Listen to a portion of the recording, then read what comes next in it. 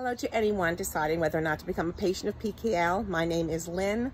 I've been going to PKL for a very long time, many years. I'm one of the old-timers going, and not because they were unable to fix me, but because they are able to keep me going without having back surgery on multiple levels. I was told many years ago that I would need surgery. They were going to open me up in the back, bring me to the ICU, flip me over 3 days later, bring me back to the OR, and do some more repairs with rods and pins and everything.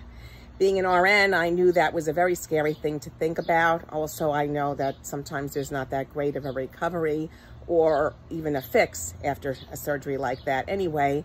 So I have opted for many years to use Parsa and all the other wonderful people under him and with him that have helped me keep strong, keep healthy for a very long time. I also actually, even though I have a lot of problems, I also tap dance, and that is only because I'm able to go to physical therapy with these guys and girls. It is a wonderful place full of expert people. Everyone that works there is there to take care of you, always greeted with a smile.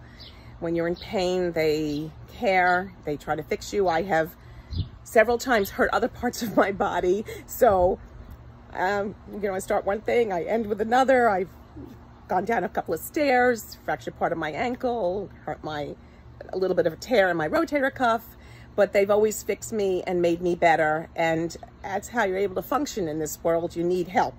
So that's my story, and stay with them, go to them. They're wonderful.